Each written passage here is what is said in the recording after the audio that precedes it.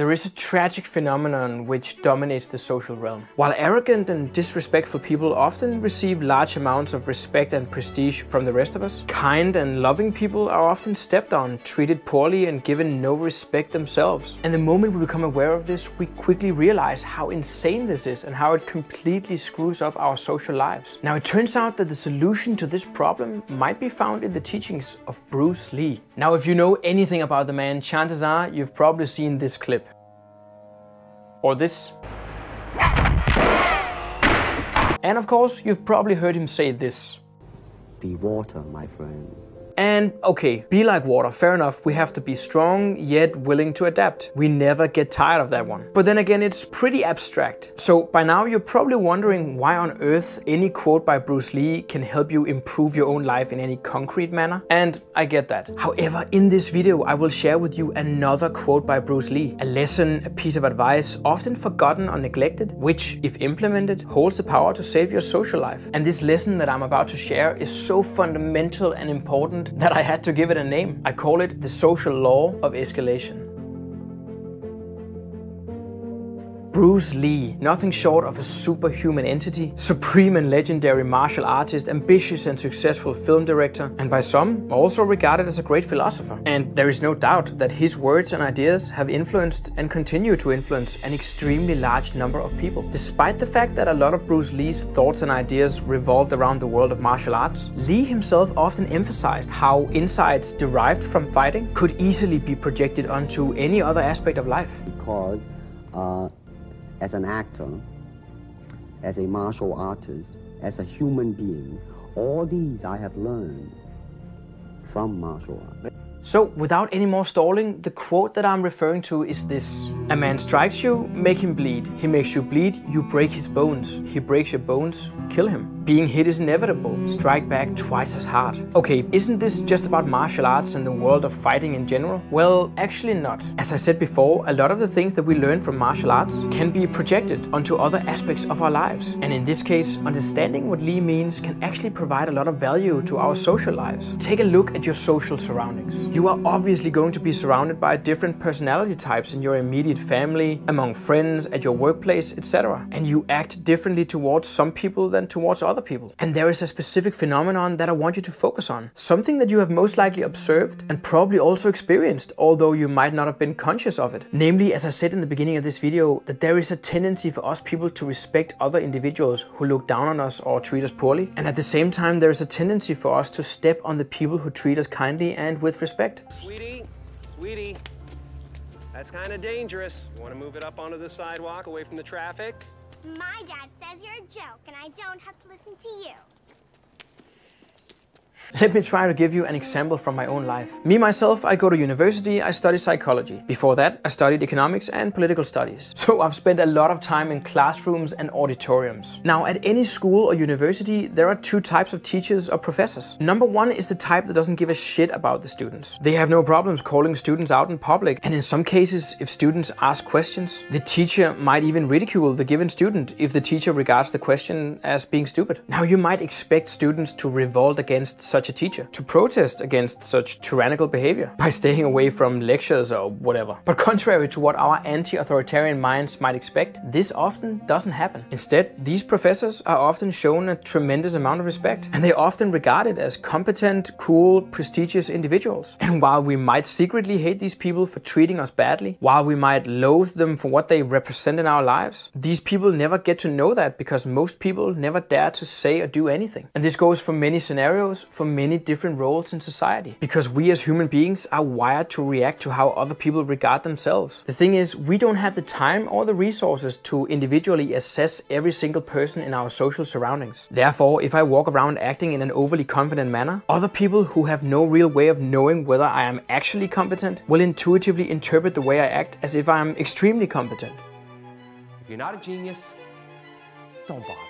The same way, if I am extremely arrogant, if I call people out in public, if I humiliate them, people have a tendency to interpret this as if I know exactly what I'm doing, and this naturally intimidates people. Of course, I might also be very competent indeed, but this doesn't change the fact that I act like a prick. And then there is the other type of professor or teacher, the one who is more nice and easygoing, who listens and might even negotiate a bit with the students. If a student, say, needs another day to hand in an assignment, this type of teacher would probably be open to that. Also, this teacher puts an effort into making the classroom comfortable for the students. He or she seeks to create a learning environment where the students don't get put on the spot and where they don't feel intimidated. So what happens? These teachers often get less respect. Students, at least in university, stay out of these classes, talk back to the teacher, show up late for classes, disturb during lectures. They don't read, they don't hand in assignments on time, and they often take advantage of the teacher or professor's willingness to negotiate. And again, there are many scenarios in our lives, many roles in society where this applies. Briefly put, we have a sick tendency to respect the people who don't respect us, and at the same time we tend to neglect or step on the people who respect and love us. Because the thing is, the people who treat us kindly don't intimidate us. We take them for granted, we're not afraid to lose them, and we intuitively interpret their behavior as if they need us more than we need them. While the opposite is the case with the people who treat us like crap. We interpret their behavior as if these people don't need us at all, as if these people have completely figured out their lives. And the thing is, we want to figure out our lives too. So we end up looking up to these people, we end up giving them respect. In short, we live under the illusion that if someone talks down to you, it must necessarily mean that they are also higher up than you. In other words, we intuitively think that if other people treat us disrespectfully, that it's completely legitimate for them to do so. How many times have you experienced that someone said something or did something disrespectful to you and you didn't do anything? Maybe because you were surprised in the moment, or because you were afraid. Maybe. But sometimes it's simply because we become sheep when we meet someone who acts like a wolf. At the same time, however, we seem to have very little patience and often lash out much more quickly when in a conflict with our spouse, children, or parents. One explanation for this is that when you get to know someone intimately, one thing that will naturally happen is that you become less and less intimidated by the person, and you also start taking the person for granted as you gradually become more and more convinced that the person is not just gonna leave you. For instance, your arrogant boss might give you a raise tomorrow, or he might fire you tomorrow. But your husband or wife, that's gonna stay pretty much the same. If you have a fight with your boss, now that can create some serious problems or cost you your promotion. But a fight with your spouse, apart from a night or two on the couch, that's gonna be forgotten in a couple of days and makes no real difference. Now, this way of thinking happens on a subconscious level, and it's often not something that we think about. But as I said in the beginning of this video, the moment you become aware of this, you quickly realize how messed up this is and how it completely screws up your social life. Which takes us back to Bruce Lee's quote and what I refer to as the social law of escalation. Now, in the quote, he says that being hit is inevitable. Project this onto your social life and we can easily interpret this as: do not base your well-being or happiness on avoiding social conflicts. Do not fool yourself and believe that you will never be hurt, that no one in your social surroundings will ever try to strike you down. The thing is, you will be hurt. People will argue with you, they will humiliate you, they will let you down, betray you, speak ill of you behind your back, abandon you. Being hit is inevitable. But at the same time, there are people in our surroundings who are committed to our happiness, who are devoted to us, who want to share their lives with us, who are honest with us, will never let us down, will protect us from harm and support us even when we fail. And implementing the social law of escalation means that whatever our surroundings give us, we strike back twice as hard. We escalate. And this goes for all scenarios. If someone treats you poorly or without respect, an arrogant boss, a teacher who ridicules you for asking a question, a friend who speaks ill of you behind your back, treat them twice as bad. You might remember that Machiavelli famously said, "It is better to be feared than loved if we cannot have both." But remember, that is only half the story. On the other hand, if someone treats you with kindness, love, and respect, give them twice or 10 times as much kindness, love, and respect in return. If your wife or husband is devoted to you, be 10 times as devoted to that person. Try to live your life by the social law of escalation. So let's talk about how this actually works in real life. As Bruce Lee said, if someone makes you bleed, break his arm. In most cases, this is to be understood metaphorically though. There are of course cases in which you are literally defending yourself against somebody who's assaulting you. In those cases, of course, the principle applies in a literal sense. Somebody makes you bleed, break his arm. Somebody breaks your arm, kill him. But the thing is, in most scenarios, it's not that easy. Most negative interactions we have with people are not violent, and therefore violence from our part is by no means justified. So what can we do instead? Now, try to ask yourself, what is the most devastating thing you can do to another person socially to isolate them? Remember that the social realm is like a marketplace. If, let's say, a cafe owner treats you poorly or offers you bad service in general, what do? You stop going to that cafe. And if another cafe owner offers you good service and respectful treatment, you repay him by returning to his cafe regularly. And if everyone does this, theoretically, over time, cafe owners offering poor service go bankrupt, while cafes offering good service survive and thrive, increasing the general level of service in society. Now apply this to the social realm in general. Every time somebody treats you with disrespect, cut all ties to that person instantly. Remove the social and emotional noise from your life. What you want to do is ignore bad people. What you want to do is isolate them socially. Just as with a cafe owner, you want to make sure that people who tyrannize or humiliate other people go socially bankrupt. Because the only reason why people in society get away with treating the rest of us like crap is because we let them, because we don't punish them or deter them from doing so. At the same time, one of the many reasons why we time after time end up hurting the people who are closest to us is because we take our frustrations out on people by whom we are not intimidated, people whom we take for granted. Turn that behavior upside down and you will see even your closest and most positive relationships become even better. Obviously, this needs to make sense in the bigger picture. If your spouse, as a general rule, treats you with respect and love, and then one day lashes out in a disrespectful manner, your go-to solution is of course not to escalate, but to communicate. But the only reason why this is the case is because the overall relationship is positive, kind, and full of respect. If the opposite was the case and you're dealing with a person who regularly treats you poorly, the right thing to do is to strike back twice as hard. That will either force the person to change his or her behavior, or it will naturally force the person out of your life. Scenarios both of which